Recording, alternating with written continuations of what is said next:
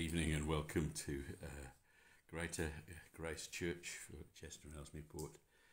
We're here live on Facebook for a little while, and tonight we're joined by a distinguished panel of experts. Jim and Anne Mulligan and Stephen Latimer and Kathy Craddock. You can give them all a round of applause like we normally do on these game shows.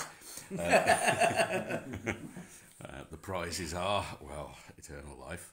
So we'll move swiftly on. So just to fill you in, you can join us at 11 o'clock here on this Sunday. We won't actually have an 8 o'clock online this Sunday as a slight change from normality. But next Wednesday we'll be back.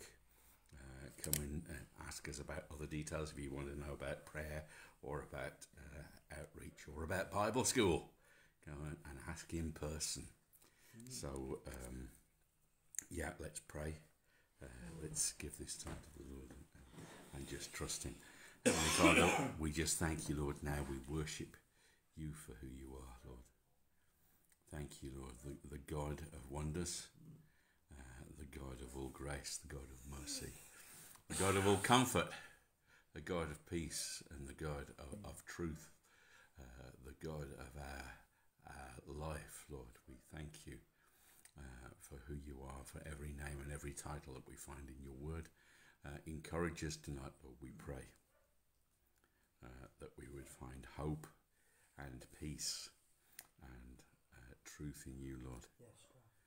Speak to hearts as well. Encourage us tonight, Lord. We pray for those that need a touch as well. We pray that you would minister life.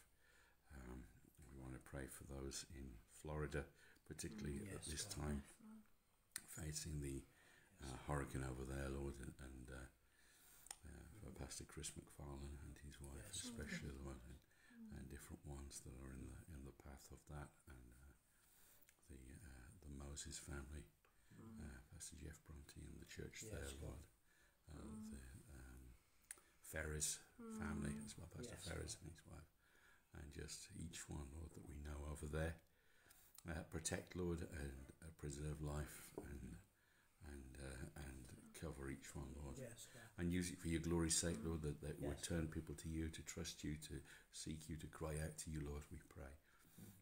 Minister life there, we pray. And for those that have been through it in Central Europe, Poland, the Czech Republic, Germany, Austria, a few weeks ago, the flooding, Lord, we pray that you be with them. We pray for Israel, for Gaza and Lebanon as well this season. When I lift up Pastor Ben and Ramona, Pastor Roman and Tofig, and the 3 churches that we have in Israel also, Lord. Protect each one, Lord, we pray. God. Thank you for the life and fellowship that we have with these people, Lord. Protect each one now.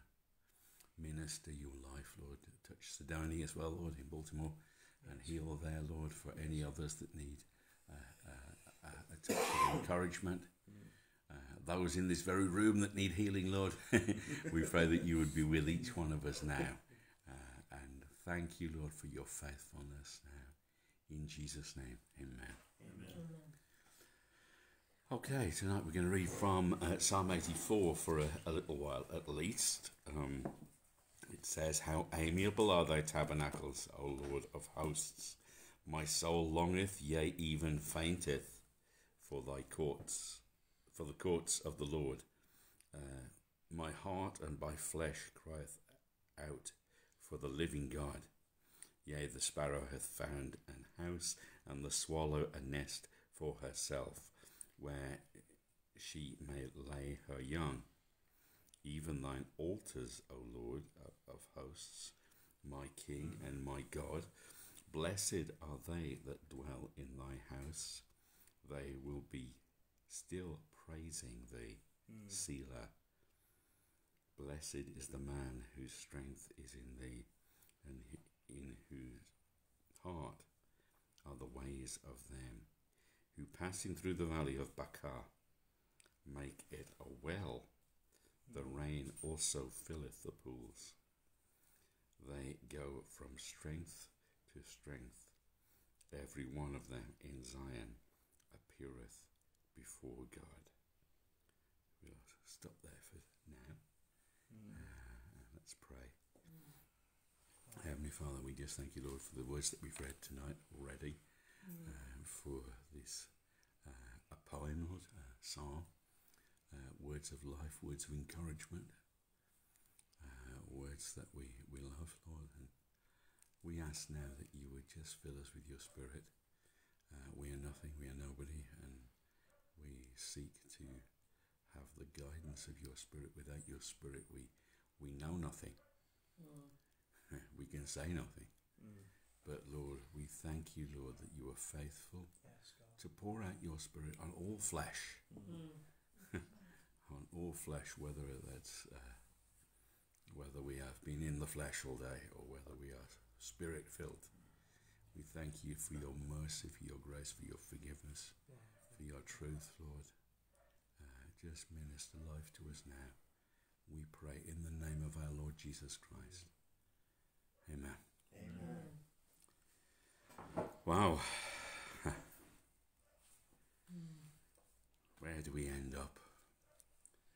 It's a good question, isn't it? I mean, obviously, ultimately, yes, we end up in heaven as believers if we've trusted the Lord Jesus Christ as our Saviour. But earthly places, you know, the places we find ourselves during our lifetime can be quite bizarre. We don't always realise where we will be. We've probably been to places we never thought we would go to years ago.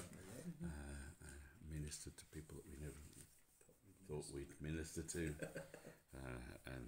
Yeah, absolutely. It's an interesting point. But there's one place that we come to, the house of the Lord. Yeah.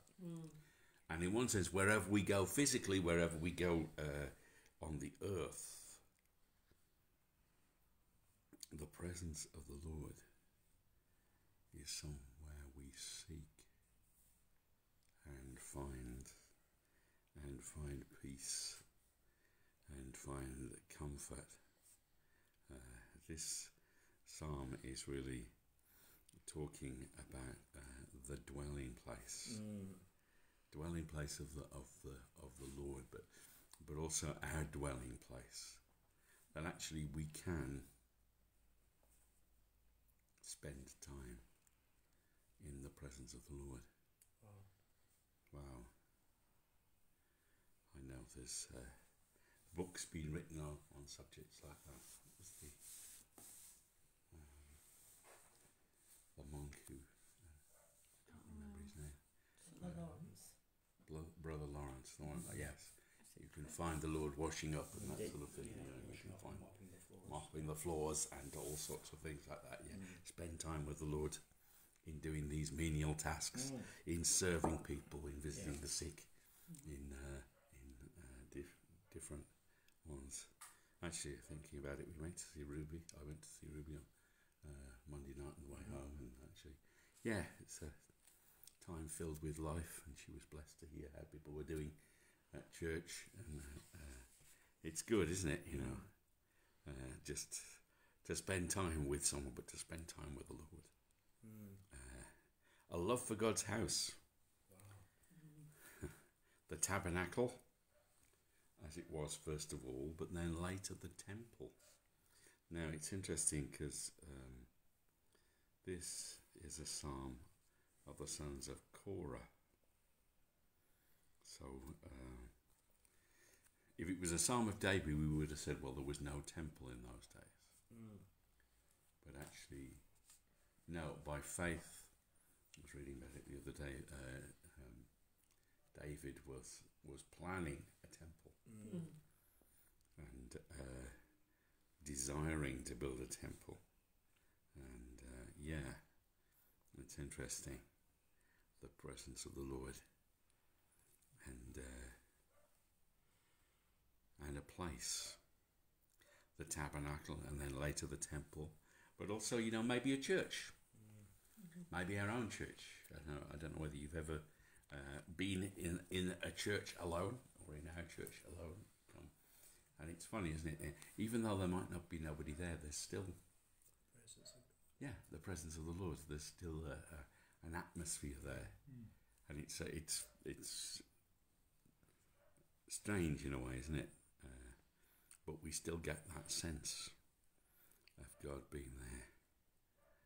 And I mean, there's nowhere that we can go to flee from His presence, in one sense. Yeah. But there can be places when we meet with the Lord. Mentions it here, in fact. I wasn't planning to speak about this because we have another sort of direction of thought tonight. But, you know, the sparrow and the swallow, they found nest places. But it's the altars. Even thine altars. The sparrow and the swallow, they make a nest. They find a place to dwell, bring up their young in the altars. But what is an altar?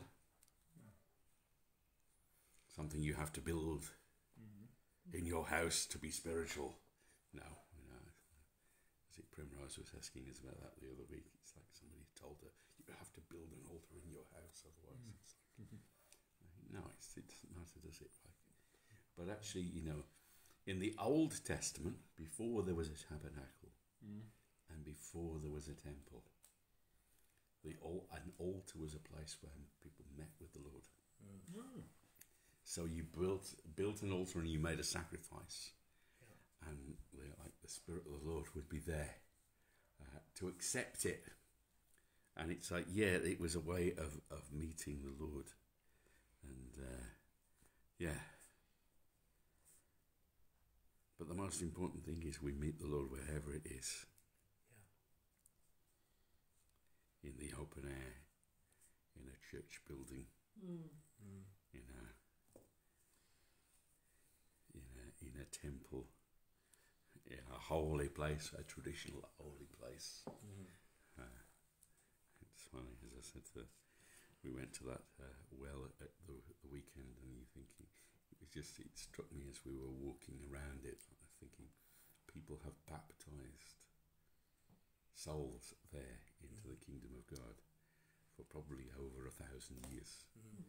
And you think, well, it's crazy when we think about it. But it's a blessing. It's a blessing on the land, even that we have places like that, really. And you think, but yes, not that the place in itself is anything special, but just somewhere that we meet God. I mean, Jesus says, go into your closet, close the door and pray. It's like, it doesn't have to be a luxurious gold encrusted, fresco adorned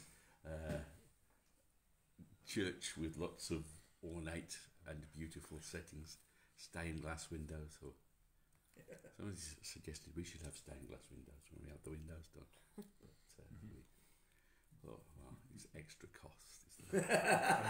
Really. But, and also someone has to design it. Anyway, but but you know, go into your closet. The film The War Room, remember that? Oh yeah. This old lady, if any of you haven't seen it, an old lady who has a prayer room in her house. It's a little room that she makes into a prayer room. Great film. Yeah, and wow. But it doesn't have to be special, but somewhere where we know that we meet the Lord. And, you know, there's this sense here of longing, of a deep desire, of a desperation to be there in the presence of the Lord. My soul longeth, yea, even fainteth for thy courts, O Lord, the courts of the Lord. My heart and my flesh crieth out for the living God. Yeah. There are times in our life when we cry out to God. And God is very real. But and there are times when maybe we just have that deep longing to be in church or be with people that will encourage us, build us up, add life, and just to be in God's presence as well. A deep longing for the Lord. And it says, even my heart and flesh even cry out. Wow. My flesh, we said at the beginning, do we live in the flesh? Yes, we do some of the time. We're honest. We know that we do. We have an old sin nature. Yep. Our heart is deceitful above all things and desperately wicked. Who can know it? Yep. And it's like, so, but our heart and our flesh still cry out to the Lord. Maybe even the worst parts of us sometimes are the most desperate for the Lord. Yes. Why? Because actually only the presence of the Lord will satisfy these things.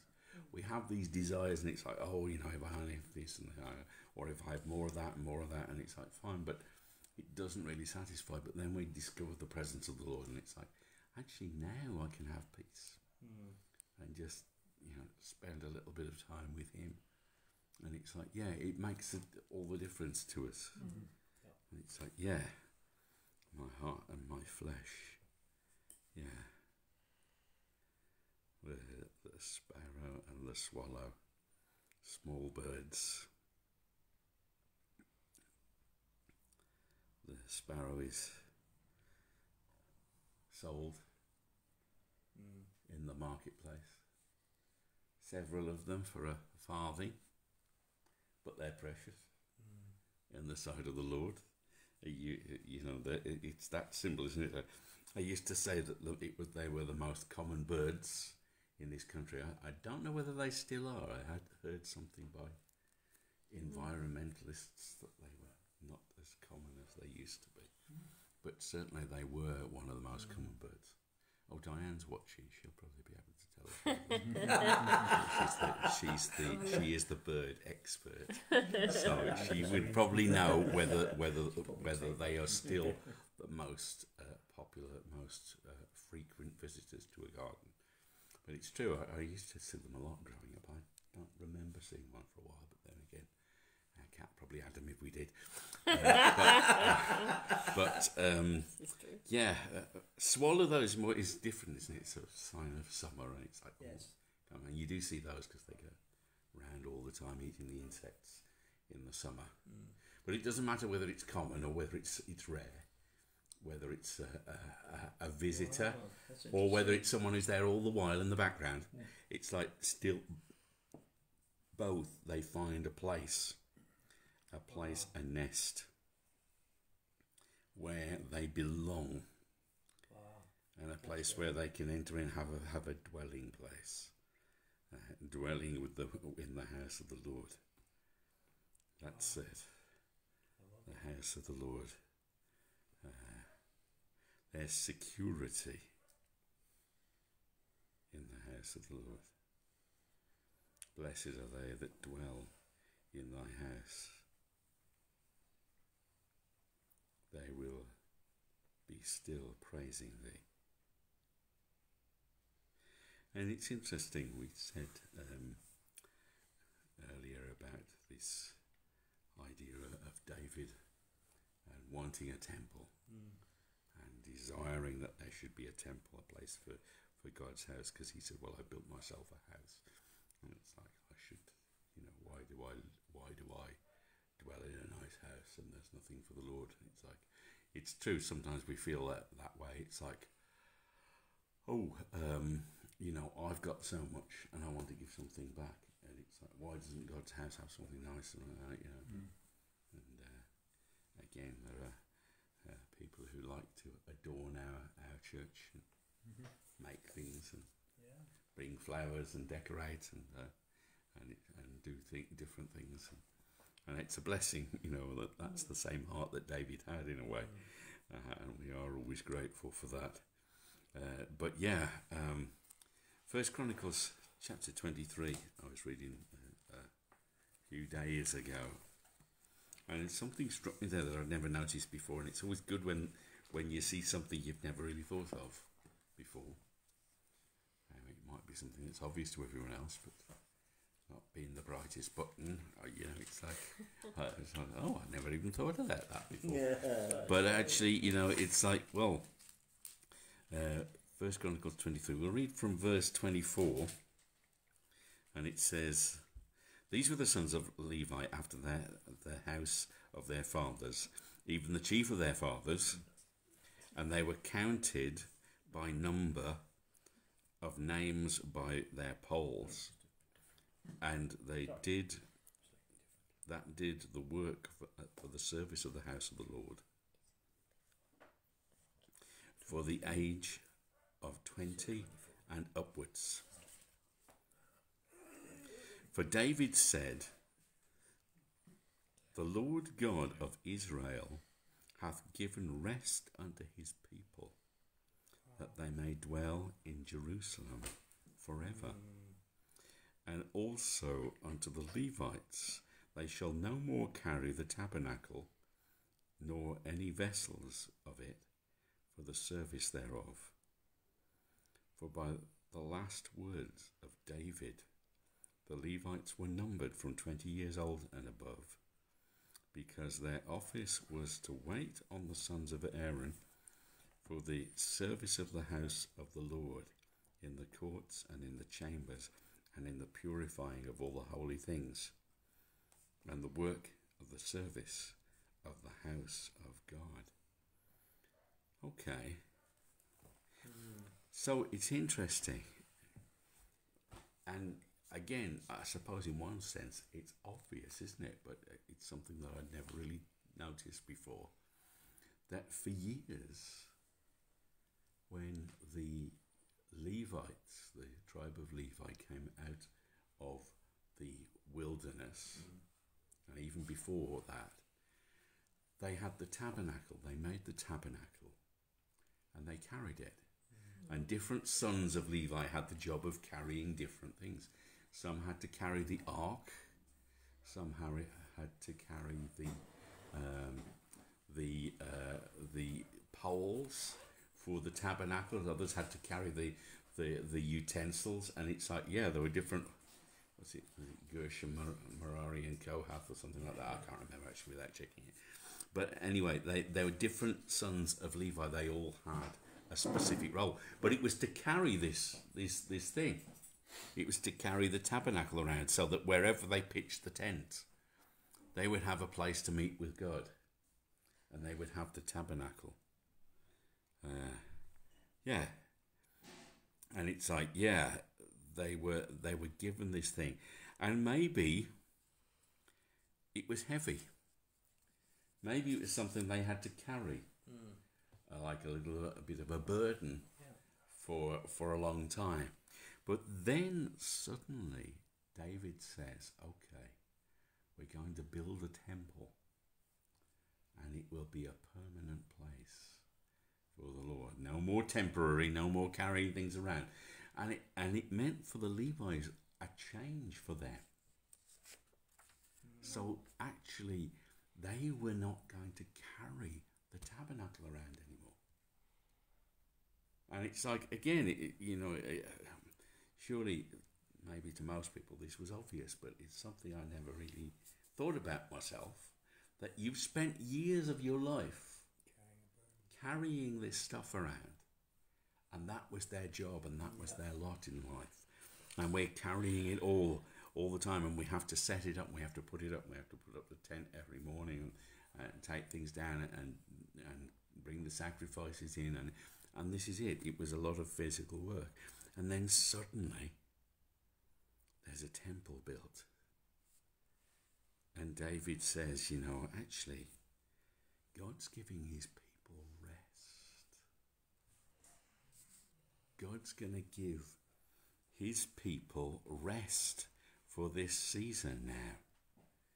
You don't have to carry these things anymore. You don't have the Levites. They don't have to carry all of the burdens and all of the bits, all of the tranklement for the temple anymore. They can actually rest for a season. And it's why, yes, that the house of the Lord is there, and it's a dwelling place for the believers. And it's like when we come to God's house, there's that idea that actually, yes, these burdens that we've carried around for years, maybe even for generations in some cases. Yeah. That was the case for the Levites. They're carrying these things for generations. And then David says, the Lord our God of Israel hath given rest unto his people, that they may dwell in Jerusalem forever. And that's it. And the temple is going to be built. And it's like, yeah. And it's like for ourselves, the weight that we carry around, the burdens, the cares and concerns. We meet at the house of the Lord. We meet the Lord Jesus Christ. We come to a place where we meet the Lord. And suddenly there's a sense of rest. There's a sense of relief. And it's like, yeah, just like it says in Hebrews, we enter into rest. Hebrews 4:9, it says, there remaineth therefore a rest to the people of God. For he that is entered into his rest, he also hath ceased from his own works, as God did from his. Let us labour therefore to enter into that rest, lest any man fall after the same example of unbelief. Wow. So yeah, there's rest. There's a time where we can actually let things relax a little bit. Let the Lord take the burdens. Let him look after us. Give our cares and concerns into his hands. Leave things in prayer. But it's interesting. It's like, yes, we cease from the old works, the old way of life, the old doing. But they didn't completely stop. They got a new role. Suddenly it goes on and it says that actually the Levites, from the word of David, the last words of David, the king, he gave them a new role. They were going to serve in the temple. And it's like, yeah. And like we just read in Hebrews, it's like, well, we rest, well, we're just going to do nothing for the rest of it. No, that's not what it means, is it? It says, let us labour to enter into this rest. Actually, God's going to give us a new task. Yeah. He's got new things. He's got good works for us to walk in them, isn't he? In Ephesians 2:10. He's got a calling ahead of us. He's got things planned for us. And it's like, yes, we cease from the old works, but there's a new way of life, a new identity. And it's different. Not inactivity, there's still plenty to do. Still plenty of things to be going on with. But a new role. And that's what the Levites had. Suddenly they went from this travelling people carrying things around with them all the time to being actually dwelling in the house of the Lord. Wow.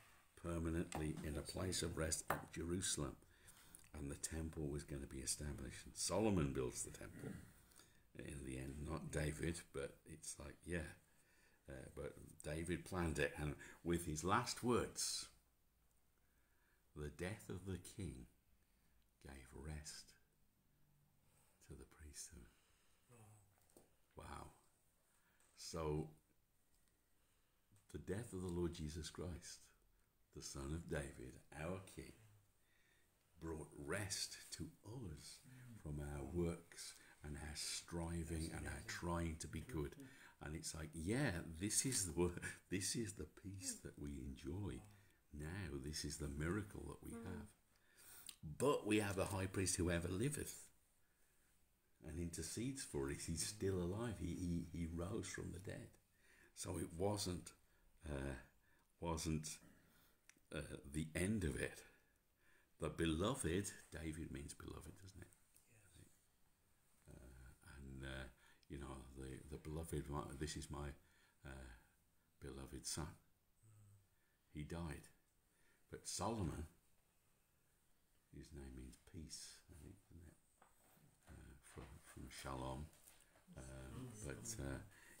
But the King of Peace reigns afterwards. And it's like, yeah, there's a new king. Same dynasty, but a new king. And actually, yes, the Lord Jesus Christ dies, but a resurrected king brings us that peace. Wow. And yeah, blessed are they that dwell in thy house. They will be still praising thee. Selah. Selah, as we often said, it's stop and think, pause for a minute. Yeah. They will be still praising. What's going to keep us praising? The presence of the Lord. Dwelling in the presence of the Lord. And the knowledge that the Lord Jesus Christ has gone before us. Blessed is the man whose strength is in thee, in whose heart are the ways of them who passing through the valley of Bacar make a well. The rain also filleth the pools. Funnily enough, this was the verse I was going to start with tonight. We sort of come to it more or less towards the end. But it's like, yeah. Oh, by the way, it looks like Diane says that wrens are maybe the most common. Those that were interested in the bird facts. But anyway, but yeah. But yeah, sorry. But yeah, the Valley of Bacar, it's funny actually, because I studied this out and I had that model. And then after I came down last night, I turned on the news and they were talking about actually how, you know, there was trouble obviously in the border with Lebanon and in northern Israel. And they said, and the Bekaa Valley has been... So I don't know whether that's Bekaa or Bacar, whether it's the same or not, but I was thinking it's interesting that immediately after I'd heard it... I'd studied it out, I heard it mentioned, I was thinking, oh, that's interesting. Now, of course, apparently, I didn't know this until recently. The Muslims claim that this is a mention of Mecca in the Bible. Bacar, Mecca. It's like, oh, Mecca's mentioned in the Bible. No, it's not. Absolutely not. It's a different place, different spelling. And we know where the Valley of Bacar is. But Bacar means weeping. That's what it means in the Hebrew. Bacar, the Valley of Weeping. And it's like, yeah, blessed is the man whose strength is in thee, in whose heart are the ways of them who passing through the Valley of Bacar make it a well. Now, in the Valley of Bacar, which is a place still today in Israel, apparently there are a lot of streams and wells, springs coming out of the rock, even waterfalls, I think. And it's like, yeah, so it was a source of water, but it's one of those places where, because of the minerals in there, sometimes the water tastes a bit salty. I don't know whether you've ever had water from some of the spa towns in this country. It depends on the spa town, but some of them are very good, very clean, very clear. Some of them do have a distinct taste. When I lived in the Czech Republic, I went to Karlovy Vary, which was in German it's called Karlsbad, which is a famous spa town, and they even have a geyser there. They've got a very old, ornate building around it, but every night you go there and there's sort of warnings and you can't get too near. And you go into this room and there's this big circular hole in the middle of the floor. And you think, oh, what's going on here? And then suddenly, whoosh, this geyser comes off and it goes right up and nearly hits the ceiling of this tower that it's in. It's housed in, really. And then it'll just die back down again. And you think, wow, where did that come from? And they're hot springs as well. but you taste the water. In fact, I don't know whether I've still got a little cup that says Carl Vivar. It's a blue, funny shaped, flat cup with a spout that is a handle and a little. I'll have a look when I go home. We might have chucked it out. We've got to sit it. But you're supposed to fill it with the water and you sip it through it's that weird one. Yeah, that funny shit. You know the one that I mean? Yeah. My wife knows the one that I mean. It's a very it's like a flat cup. It's like a sort of almost like it looks like it's been sat on. It's squashed flat, and it has a funny handle, but the handle is also a spout. And so you can suck the water up and it goes round the handle and through. But the water there is disgusting, I have to say. I mean, I know people bottle it and it's like oh, it's good for your health, but it's very very salty. Yeah. And warm as well. Yeah. And it's like, yeah, okay, fine. It's an experience. There you go. I wasn't actually planning to speak about any of this. I don't really know why we got there. But actually, no, I do know why I've actually mentioned it. Because Bakar, the Valley of Bakar, there are wells that are slightly salty like that. And because it's salt water, this is why it got the reputation for being a valley of tears. So that's where the name came from. But the Valley of Tears, because tears are salty. Yeah, that's it, isn't it? Yeah. Makes sense. So yeah. The Valley of Bakar, the Valley of Tears, the Valley of Weeping. But it says we passed through it. Now, we've made our dwelling place in the house of the Lord. So we have a place that we go back to and we dwell, which is the presence of God. But as we go through this life, maybe we pass through a season of weeping, a season of difficulty, challenges, tears, sadness. But it says that they make it a well, and the rain filleth the pools. So yeah.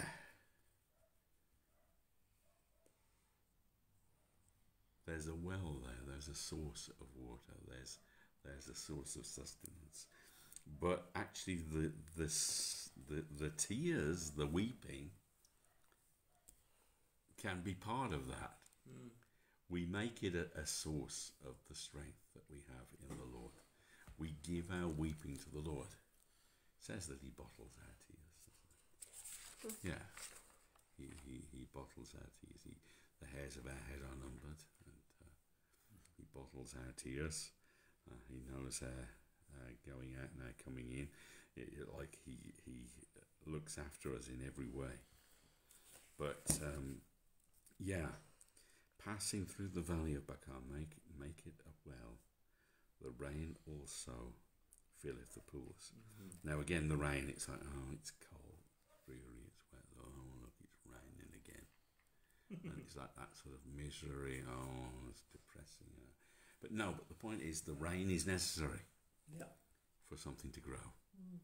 It waters us, it waters plants, it gives us life on the planet. And it's like, it's part of life. We go through these seasons where maybe it's dismal, maybe it's grey, maybe it's suffering, maybe it's weeping. Maybe there's a lot of sorrow involved. Maybe there's a lot of challenges involved. But it becomes a pool. It fills a pool. And it can become a place that is a source for us. We can go back there and say, well, God brought me through the valley of Bakar. They go from strength to strength. Every one of them in Zion appeareth before God. Wow.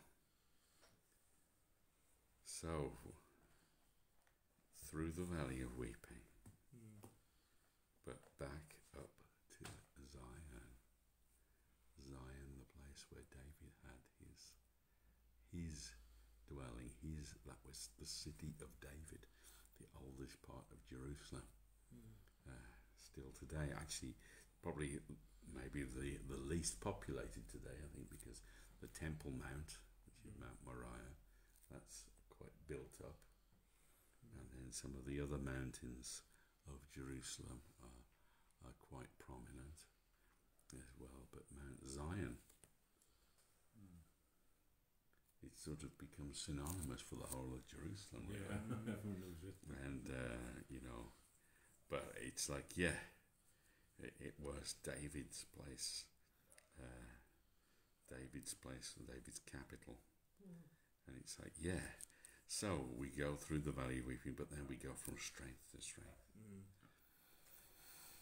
And we end up at the city of the great king. Remember that? Mount Zion, the sides of the north, the city of the great king. There's that Psalm 48, isn't it? But yeah, wow. Psalm goes on, actually. We didn't quite read there, but maybe we'll just briefly mention it before we end. But it's like, verse 10, for a day in thy courts is better than 1,000, and I'd rather be a doorkeeper in thy house, in the house of my God, than to dwell in the tents of wickedness. Wow, yeah. Just a doorkeeper. Don't have to be anything special. Just on the edge. Just a foot in the door is enough. But actually, yeah, just to be there in God's presence, it's worth it. And it's better than anywhere else. Let's pray anyway. Heavenly Father, we just thank you, Lord, that we come to your presence. We come to a place where we can dwell. We come to a place where we can build a nest, make a home, and find rest. Thank you, Lord.